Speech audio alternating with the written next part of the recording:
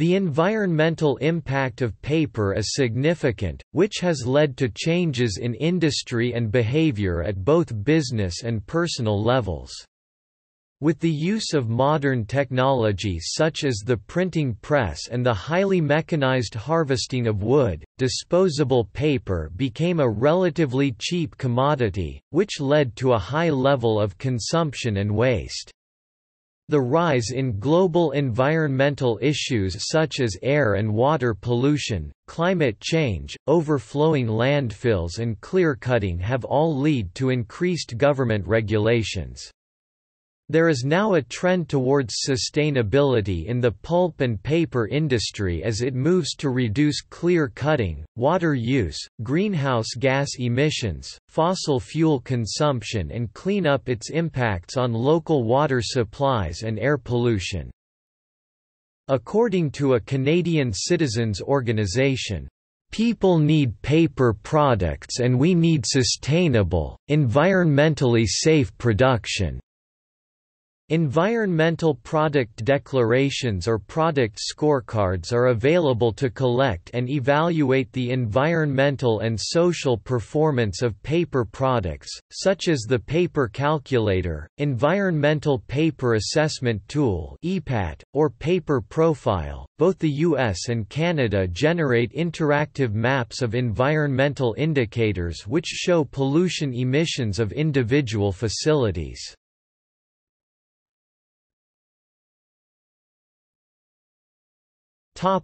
Issues. Pulp and paper mills contribute to air, water and land pollution, and discarded paper and paperboard make up roughly 26% of solid municipal solid waste in landfill sites. Pulp and paper generates the third largest amount of industrial air, water, and land emissions in Canada and the sixth largest in the United States. In 2015, the industry released 174,000 tons of emissions to air, water and land, or 5.3% out of a total of 3.3 million tons of emissions released by all industries in Canada. In the United States, the pulp and paper industry released about 79,000 tons or about 5% of all industrial pollutant releases in 2015. Of this total waste released by the pulp and paper industry in the U.S., 66% was released into the air, 10% into water and 24% onto land, whereas in Canada, most of the waste 96% was released into the air. Worldwide, the pulp and paper industry is the fifth largest consumer of energy, accounting for 4% of all the world's energy use. However, the entire paper and printing sector contributes less than 1% to the global greenhouse gas inventory due to the very high use of renewable energy, mostly biomass. The pulp and paper industry uses more water to produce a ton of product than any other industry. The de-inking process during paper recycling is also a source of emissions due to chemicals released in the effluent. The European Recovered Paper Council has developed the de-inkability scorecard so that the printed paper products which have the best recyclability when they are de-inked can be identified. Worldwide consumption of paper has risen by 400% in the past 40 years, with 35% of harvested trees being used for paper manufacture. Plantation forests, from where the majority of wood for pulping is obtained, is generally a monoculture, and this raises concerns over the ecological effects of the practice. Much of the wood harvested in North America goes into lumber and other non-paper products. In the U.S., 36% of the annual timber harvest is used for paper and paperboard, and in Canada 21% comes directly from harvested trees. The rest comes from sawmill residues 55% and recycled paper 24%. Deforestation is often seen as a problem in developing countries but also occurs in the developed world. Woodchipping to produce paper pulp is a contentious environmental issue in Australia. In the 1990s, the New Zealand government stopped the export of wood chips from native forests after campaigning by environmentalists. Over 6.5 million trees were cut down to make 16 billion paper cups used by U.S. consumers only for coffee in 2006, using 4 billion U.S. gallons 15 million cubic meters of water and resulting in 253 million pounds of waste. Overall, North Americans use 58% of all paper cups, amounting to 130 billion cups.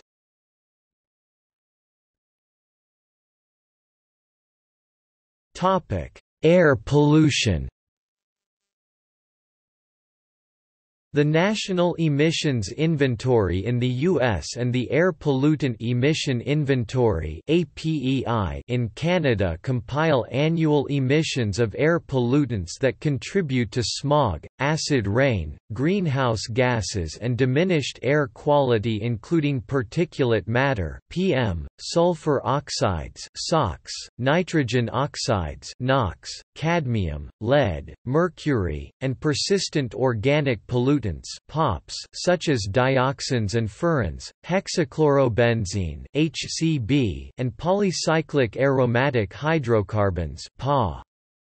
In addition, the Toxics Release Inventory is a publicly available database maintained by the EPA's TRI program that tracks the management in the U.S. of certain toxic chemicals that may pose a threat to human health and the environment. In the U.S., total industrial releases of toxic waste into the air were 690 million pounds (313,000 tons) in 2015 and pulp and paper accounted for 20%.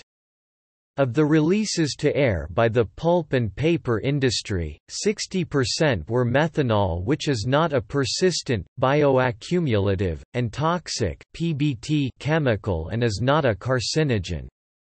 Several PBTs are emitted by the pulp and paper industry at measurable levels, including lead, hexachlorobenzene (HCB), dioxins, furans and polycyclic aromatic hydrocarbons. In Canada, emissions of these chemicals by the industry were less than 2% of total emissions in 2015. In the U.S., the pulp and paper industry accounted for 22% of total HCB emissions, but other PBT emissions were under 2% of national totals. There are other important releases to air by the pulp and paper industry. Fine particulate matter (PM2.5) consists of particles 2.5 microns in diameter or less which can penetrate the respiratory system and have a serious effect on health. The pulp and paper industry in the US and Canada is responsible for roughly 10% of the industrial releases of PM2.5. However, the majority of PM2.5 in the air comes from non-industrial sources such as residential wood combustion, construction, and dust from unpaved roads, and when these sources are taken into account, the pulp and paper industry in North America produced only about 0.5% of the total in 2014. Nitrogen oxides (NOx), sulfur oxides (SOx), and carbon dioxide (CO2) are all emitted during pulp and paper manufacturing. NOx and SOx are major contributors of acid rain, and CO2 is a greenhouse gas responsible for climate change. In 2014, the pulp and paper industry in North America was responsible for about 0.5% of the total SOx and NOx releases from industrial and non-industrial sources.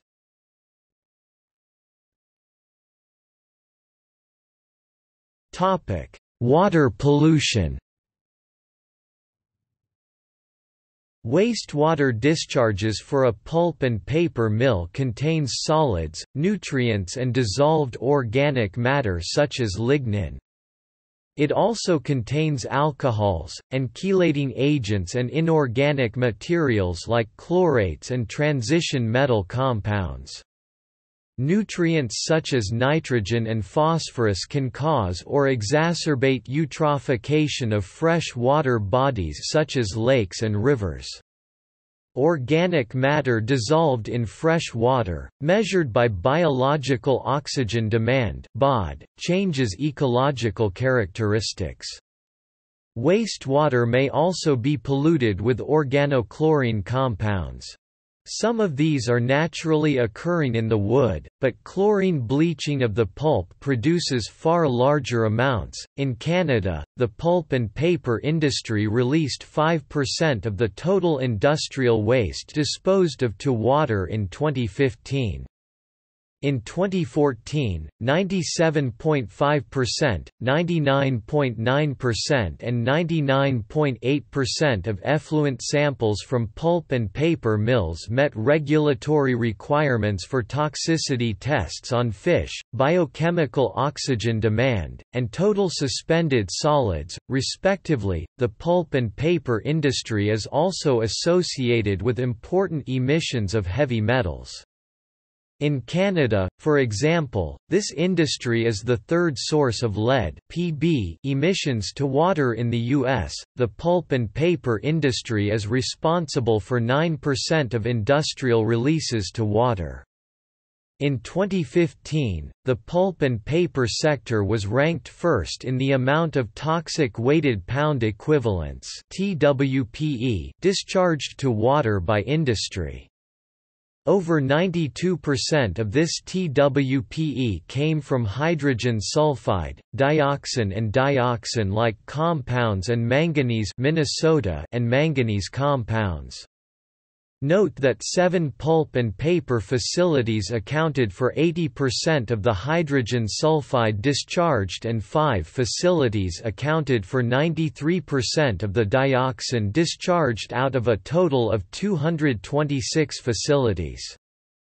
The last time the EPA reviewed Minnesota and Minnesota compounds 2006, it concluded that discharges were below treatable levels. Levels of discharge have not changed significantly since that time. Recycling the effluent, see black liquor, and burning it, using bioremediation ponds and employing less damaging agents in the pulping and bleaching processes can help reduce water pollution. Discharges can also discolor the water, leading to reduced aesthetics. This has happened with the Tarawera River in New Zealand, which subsequently became known as the Black Drain. 1 ton of paper pollutes 20,000 gallons of water.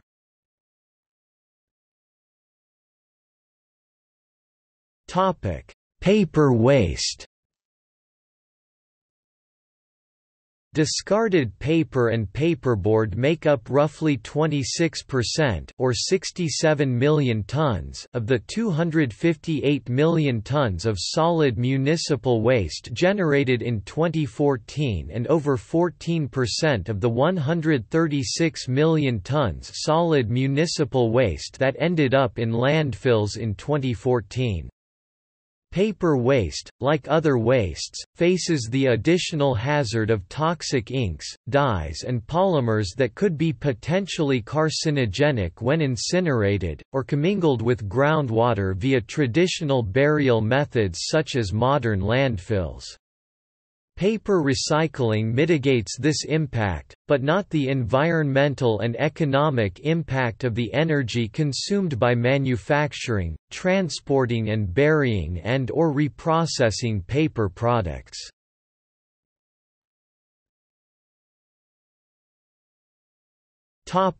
Wood pulping process.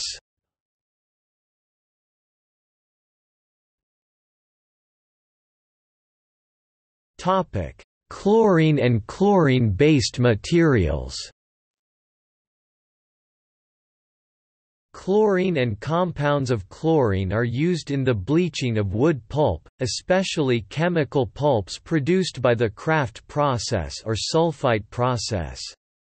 In the past, plants using elemental chlorine produced significant quantities of dioxins, persistent and very toxic organic pollutants.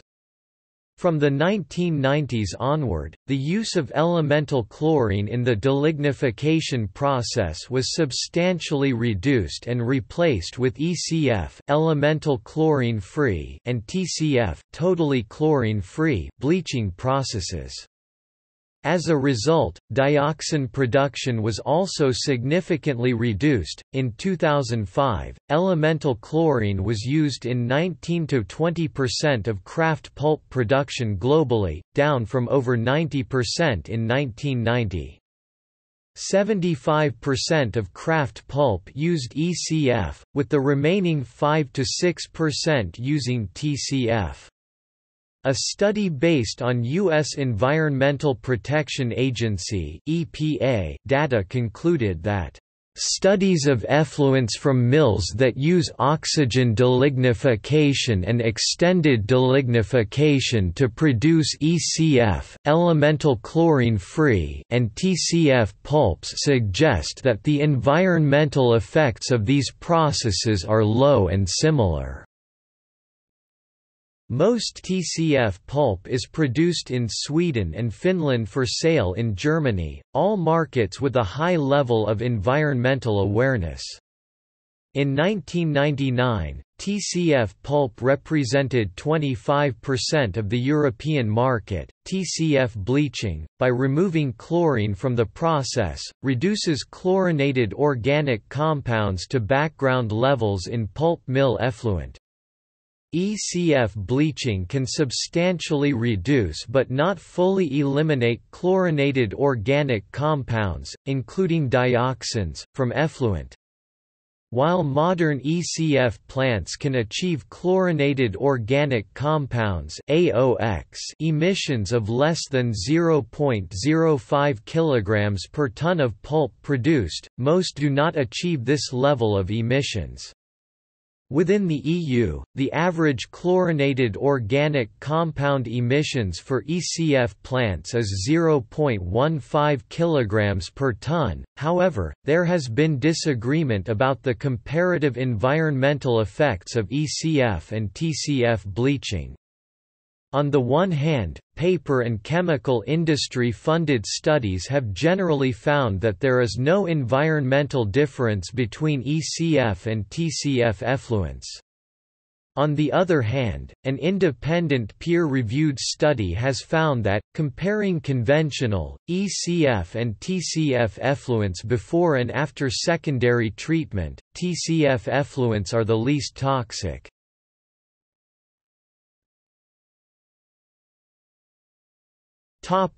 Sulfur, hydrogen sulfide and sulfur dioxide. Sulfur-based compounds are used in both the kraft process and the sulfite process for making wood pulp. Sulfur is generally recovered, with the exception of ammonia-based sulfite processes, but some is released as sulfur dioxide during combustion of black liquor, a byproduct of the kraft process, or red liquor, from the sulfite process. Sulfur dioxide is of particular concern because it is water-soluble and is a major cause of acid rain. In 2006, the pulp and paper industry in Canada released about 60,000 tons of sulfur oxides (SOx) into the atmosphere, accounting for just over 4% of the total SOx emission from all Canadian industries. A modern kraft pulp mill is more than self-sufficient in its electrical generation and normally will provide a net flow of energy to the local electrical grid. Additionally, bark and wood residues are often burned in a separate power boiler to generate steam.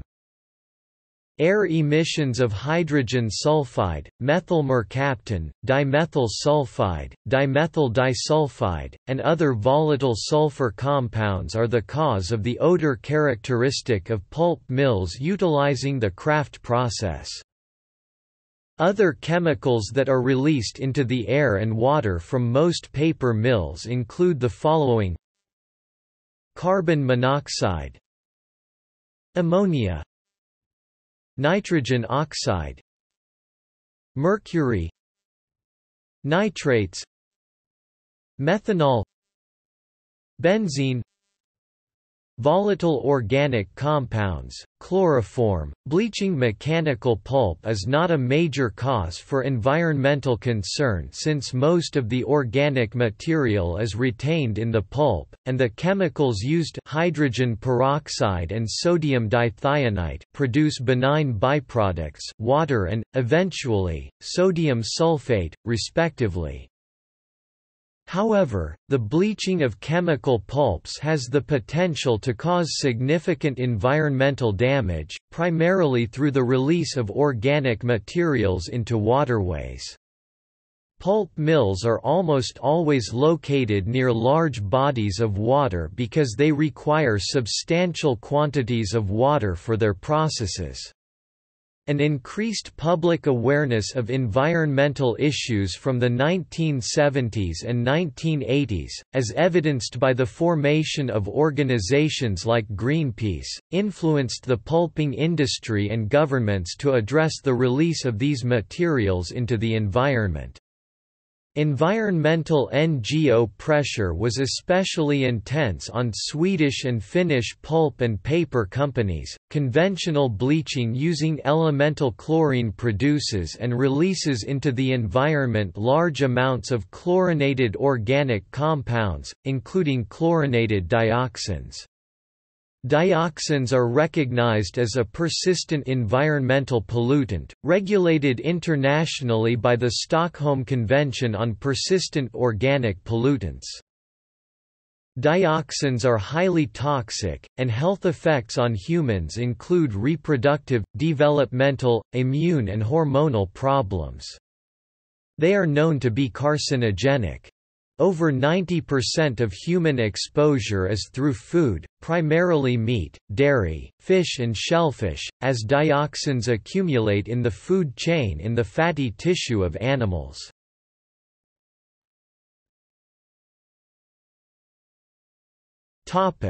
Greenhouse gas emissions. Globally, 69% of GHGs come from the energy and transportation industries. The global print and paper industry accounts for about 1% of global carbon dioxide emissions. Greenhouse gas emissions from the pulp and paper industry are generated from the combustion of fossil fuels required for raw material production and transportation, wastewater treatment facilities, purchased power, paper transportation, printed product transportation, disposal and recycling. Disposing of paper in landfill sites, and subsequent breakdown and production of methane, a potent greenhouse gas, also adds to the carbon footprint of paper products. This is another reason why paper recycling is beneficial for the environment. Paper recovery, instead of landfilling, can reduce the global warming potential of paper products by 15 to 25%. At pulp and paper mills in the U.S., the GHG emission rate expressed in tons of carbon dioxide equivalents per ton of production has been reduced by 55.8% since 1972, 23.1% since 2000, and 3.9% compared to 2010. Between 2005 and 2012, U.S. pulp and paper mill purchased energy from fossil fuels use per ton of production has been reduced by 8.8%. In Canada, between 2000 and 2012, direct GHG emissions declined by 56% and total energy use by 30%. Some of this decline is due to the contraction of the forest industry, but a large part is due to reduced use of fossil fuels and increased self-generation of power from renewable biomass. Bioenergy accounted for 56% of forest industry energy use in 2012, up from 49% in 2000.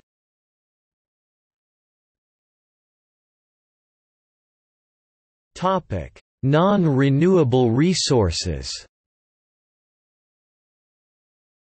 Clay or calcium carbonate are used as fillers for some papers. Kaolin is the most commonly used clay for coated papers.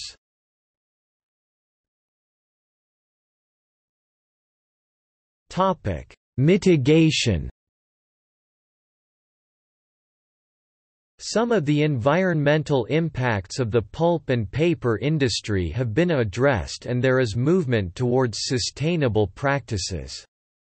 Using wood from plantation forests addresses concerns about loss of old-growth forests.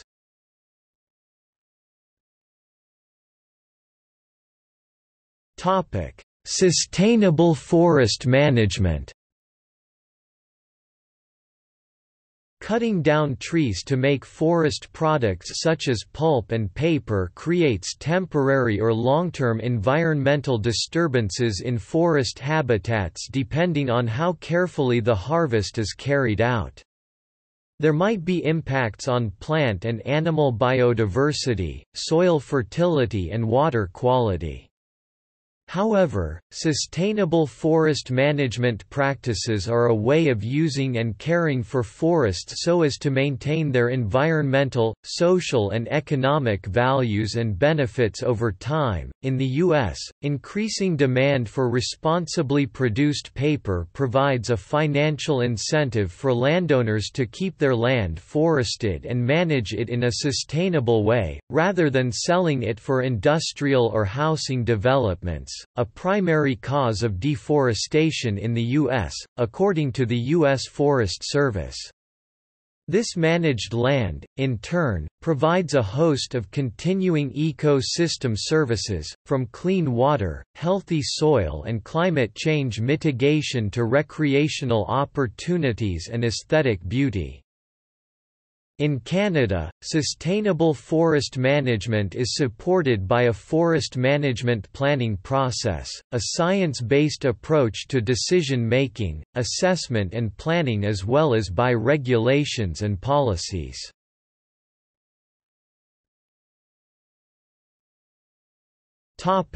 Forest certification. Promoting and supporting forest certification and the ability to trace the origin of wood fiber helps ensure sustainable forest management and legal logging. The forest certification systems that are currently the most used are the Programme for the Endorsement of Forest Certification (PEFC) in most European countries as well as growing in other regions of the world, the Sustainable Forestry Initiative (SFI), the American Tree Farm System (ATFS), Canadian Standards Association (CSA), the Forest Stewardship Council (FSC).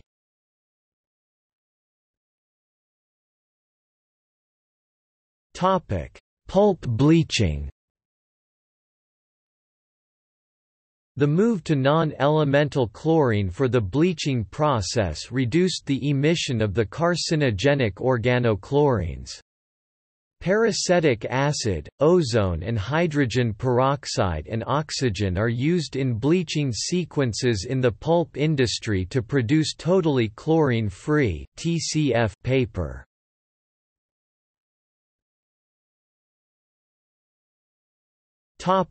Recycling. There are three categories of paper that can be used as feedstocks for making recycled paper: mill-broke, pre-consumer waste, and post-consumer waste. Mill-broke is paper trimmings and other paper scrap from the manufacture of paper, and is recycled internally in a paper mill. Pre-consumer waste is material that was discarded before it was ready for consumer use.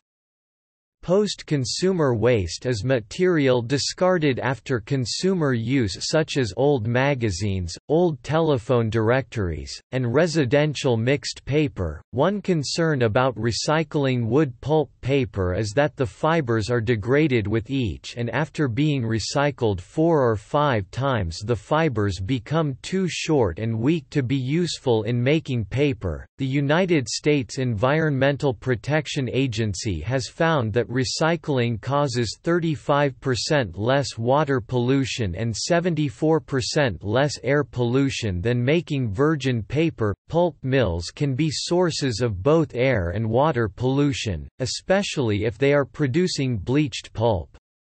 Recycling paper decreases the demand for virgin pulp and thus reduces the overall amount of air and water pollution associated with paper manufacture. Recycled pulp can be bleached with the same chemicals used to bleach virgin pulp, but hydrogen peroxide and sodium hydrosulfide are the most common bleaching agents.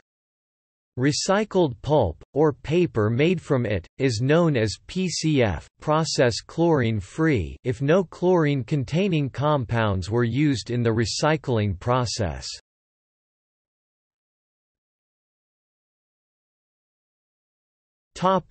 Recycled paper and paper mills. Recycling as an alternative to the use of landfills and recycled paper is one of the less complicated procedures in the recycling industry. Although there is not a landfill crisis at this point in time, it is commonly believed that measures should be taken in order to lower the negative impacts of landfills, for many hazardous elements are produced and spread because of this enclosure of trash. Most recycled paper is priced higher than freshly made paper, and this tends to plays a deciding factor for the consumer. Because most of the recycled pulp is purchased in an open market, virgin paper is produced cheaper with the pulp that was made by the specific paper mill. Virgin paper contains no recycled content and is made directly from the pulp of trees or cotton. Materials recovered after the initial paper manufacturing process are considered recycled paper. Because that original standard was so vague, some recycled papers contained only mill scraps that would have been included in virgin paper anyway. Standards have recently been set to prevent companies from making it seem like they were selling recycled paper. The collection and recycling industries have fixated on the scraps of paper that is thrown away by customers daily in order to increase the amount of recycled paper. Different paper mills are structured for different types of paper, and most recovered office paper can be sent to a dyeing mill. A dyeing mill serves as a step in the recycling paper process. This type of mill detaches the ink from the paper fibers, along with any other excess materials which are also removed from the remaining paper. In the dyeing mill, after all of the unwanted coatings of paper are stripped, the refurbished paper is sent to the paper machine. The old scraps are now constructed into new paper at the paper machine. Many papers mills have recycled business papers by transforming the old business papers into beneficial letters and envelopes. The production process for recycled paper is more costly than the well-developed paper mills that create paper with the use of trees. This process in making recycled paper is also much more time-consuming. However, recycled paper has a multitude of benefits from an environmental perspective. For all the state-of-the-art technology now incorporated into modern paper mills, the industry's underlying structure is still based upon a worldview that was transformative in the 19th century but is out of date as the 21st century approaches.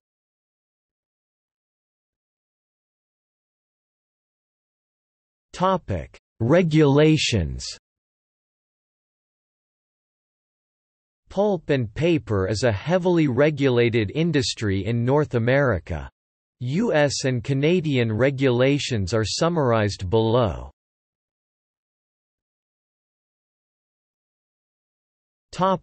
United States.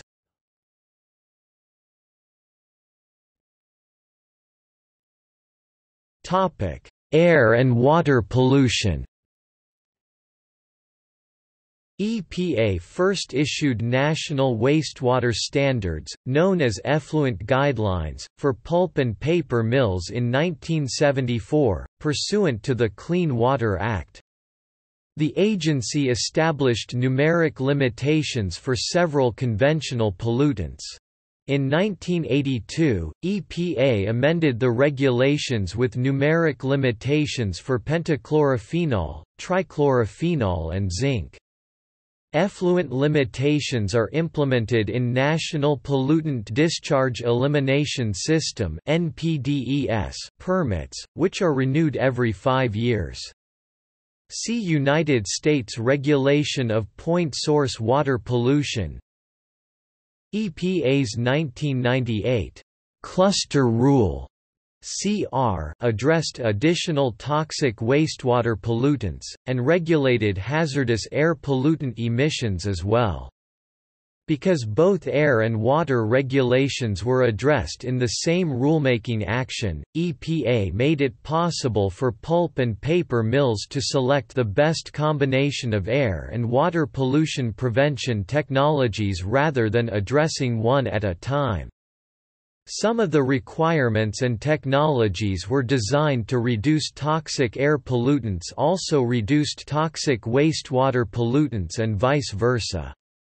EPA's intent in promulgating the CR was to provide a coordinated set of regulatory requirements, thereby improving clarity for industry as it worked to achieve compliance, and achieving a greater level of pollution prevention. The air emission regulations in the CR, a component of the National Emissions Standards for Hazardous Air Pollutants (NESHAP) under the Clean Air Act, became effective in 2001.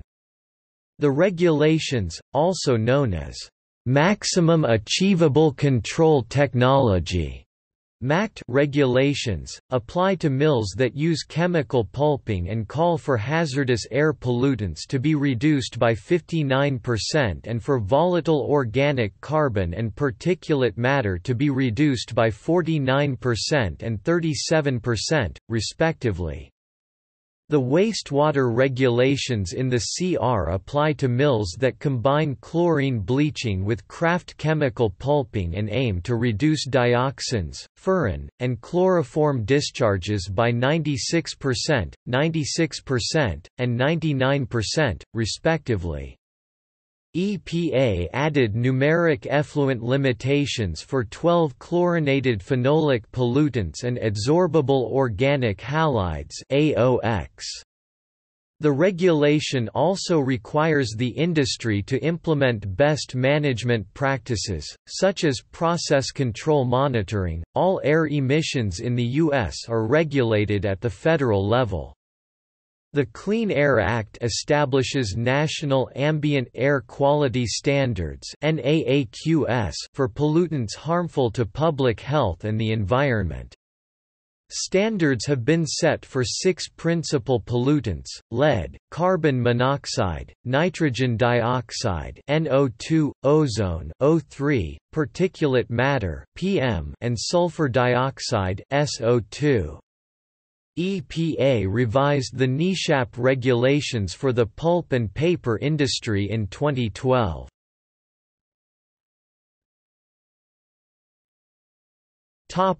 Forest management. Laws, regulations, and policies directing forest management on U.S. federal lands are well documented. The Lacey Act of 1900 provides sanctions for illegal logging.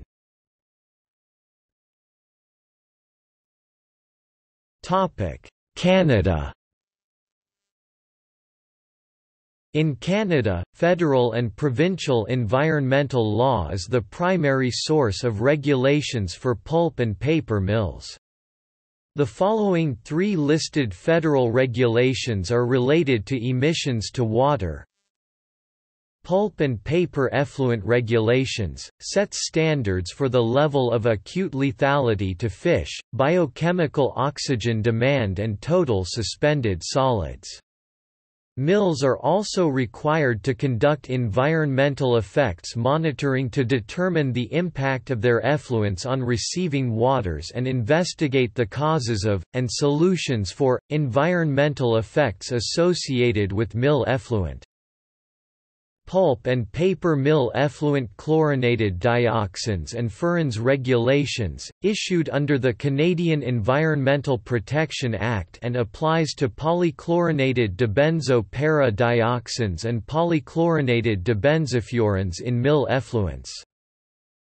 Pulp and paper mill defoamer and wood chip regulation, regulates use of defoamers containing dibenzofuran or dibenzo-para-dioxin at pulp and paper mills using a chlorine bleaching process. There are also regulations in place to control the releases of contaminants into the air, including particulate matter and ground-level ozone, and these include the Canadian Ambient Air Quality Standards regulations.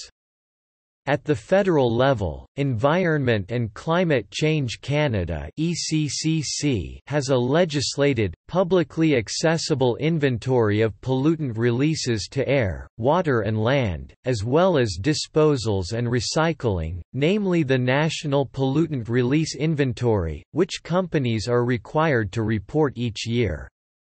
Operators of facilities that meet the reporting criteria are required to report facility greenhouse gas (GHG) emissions to ECCC each year. Some provinces have their own regulatory frameworks to manage air quality, such as the Ontario Provincial Standards, as well as to control GHG emissions, including the British Columbia Carbon Tax, Alberta Climate Leadership Plan, and the Ontario and Quebec cap and trade systems. In Canada, where 94% of the country's forests are on public land, a framework of federal, provincial and territorial laws, regulations and policies enforces and guides sustainable forest management practices.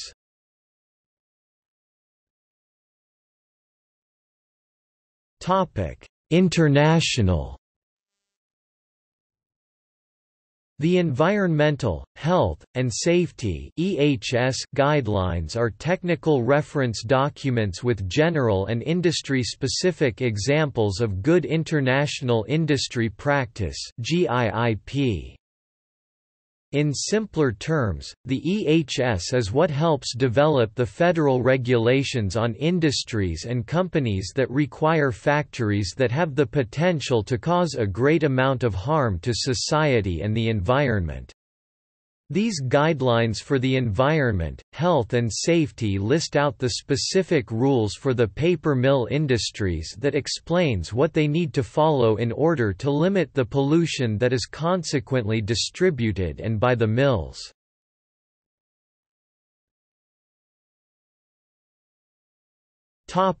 Mechanical pulp mills. Wood pulp produced primarily by grinding wood is known as mechanical pulp and is used mainly for newsprint. These mechanical processes use fewer chemicals than either kraft or sulfite mills. The primary source of pollution from these mills is organic material such as resin acids released from the wood when it is processed. Mechanical wood pulp is brightened, as opposed to bleached, using less toxic chemicals than are needed for chemical pulps.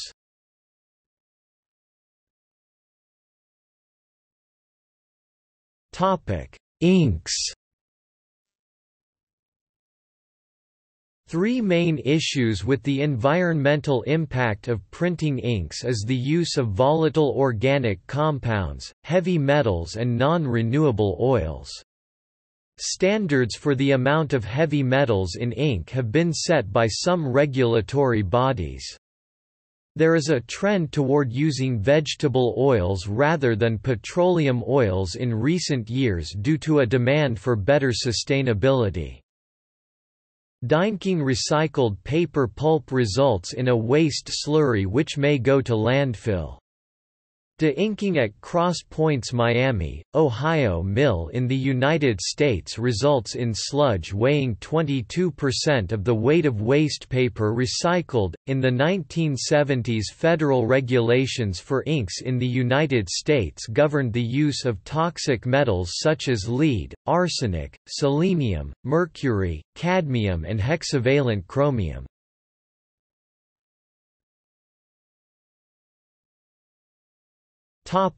See also: Totally chlorine-free paper, Elemental chlorine-free paper, List of environmental issues, Life cycle assessment, Pollution of the Tarawera River, Pollution of the Fox River, Stone paper, Tissue paper #sustainability, Toilet paper #environmental considerations